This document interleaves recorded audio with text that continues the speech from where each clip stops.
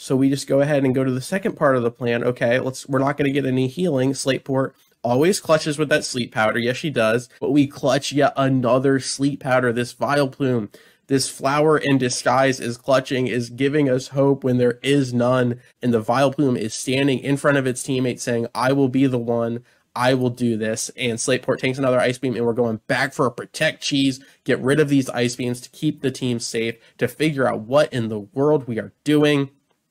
I rarely go in for stall strats, but my goodness, it is calling for it. And that does mean the Dusclops is out of Ice Beam. So we clutch yet another sleep powder. This Vileplume is seizing MVP right now. Maybe just get back to full HP. We go all in on a sleep powder, but Bayonet has Insomnia, and I am just so disappointed in myself. I literally have the movesets and abilities right here, and I get so flustered that I completely botch this. On top of that, we get crit by Psychic. I have never been punished so hard. Another Flamethrower comes down, and that is so much damage coming from the pseudo legendary. Good golly. But we do clutch the sleep powder. I get risky for the sleep powder, but we land because Slateport's an absolute monster. And now we have more room just in case Flygon doesn't die to the first one. It does not die to the first one. So the sleep powder was actually perfect because we would have walked in and we might have died to the flamethrowers. Absolute calculation. We barely squeak out of Drake's fight. We have 4 Pokemon against Wallace.